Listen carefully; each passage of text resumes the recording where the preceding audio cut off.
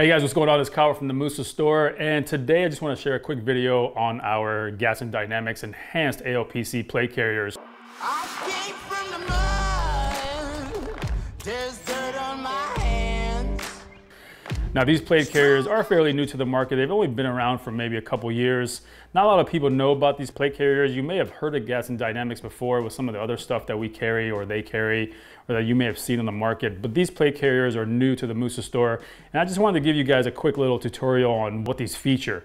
All right guys, so some of the features that you get standard with this Gadsden Dynamics ALPC are, for example, the shoulder pads. They come standard with each one, so you don't have to order those separate.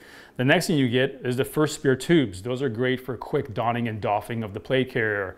Next is the cummerbund. The cummerbund, the one that you'll probably want, is the 3 mag cummerbund on each side. So on each side you have 3 mags that you can fit into that elastic nylon.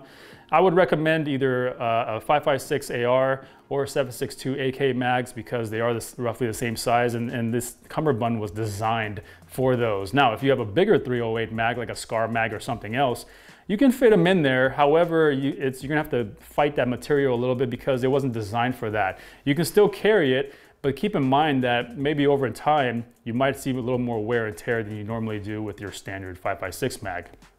All right, so on these front panels of these ALPCs, we have a different system than you may normally be used to. Typically, we insert our plates from the bottom, and then you have this big Velcro flap that comes in underneath, and that's what holds the plate in place.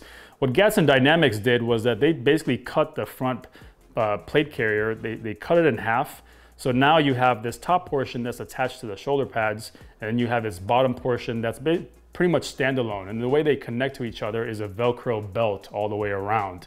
And that's what holds the plate in there. The great thing about that is that you don't get that wear and tear on the bottom like you may do with your bottom inserting plate carriers. You know, the Velcro may give or something like that.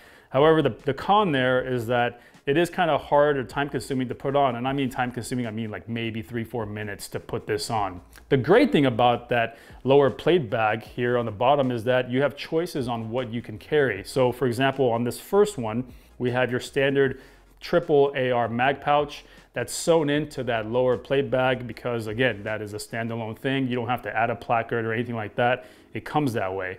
The second choice that you have is your triple AR mag plus your triple pistol mag. And again, that's sewn into that lower plate bag. So you just take that off and put your new one on, or you can buy either one depending on what kind of systems you run. The third one is basically Velcro Molly panel. And I think it's like 4 or 5 layers of Molly loop, but it is Molly. So you can either slap on a placard that you may have, or you can use the Molly to insert something that is Molly mounted.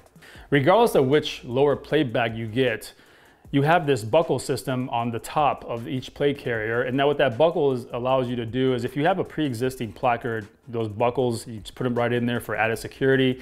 If you don't want those buckles because they just don't apply to you, on the back of the buckle, it's split. So you can just weave that nylon through there and just take the buckles off completely. All right guys, so moving on to the back side of this plate carrier, there is a couple standard features worth mentioning. On the top here, what you have is you have standard Velcro loop Molly panels on the top. You have 5 rows, that way you can attach something via Velcro or run it through the Molly system if that's what your accessory calls for. On the bottom of the plate carrier, you just have 5 standard rows of Molly panel. There's no Velcro there again, but it gives you lots of kind of real estate to attach a hydration system or a backpack or anything that you could think of that you may need for your application. And those all come standard. With this Gadsden Dynamic Enhanced ALPC, they come standard cut for Sapi plates. Now, there are other choices outside of the Musa Store. However, on the Musa Store, we just made it easy for you guys because really, I don't know anybody who runs anything really other than Sapi plates. Yes, you have like swimmer shooter cut plates, but most of the guys that I know run Sapi plates, and that's the option that we wanted to afford to you guys so that there is no confusion on what plate I should get, right? Now, speaking of plates, these pair really well with the Hoplite armor that we carry on the store. So if you check out Hoplite and you check out the ALPC, they're made for one another and they pair really well. All right guys, so the ALPCs that we carry on the Musa Store, they are designed for Sapi plates. Now, if you have pre-existing Sapi plates, then that's gonna fit in here just perfect. If you don't, I recommend checking out the Hoplite Armor Sapi plates that we carry on the Musa Store. They are level 4s, but they pair really well together, and we've got a lot of good feedback from the customers that have bought these together.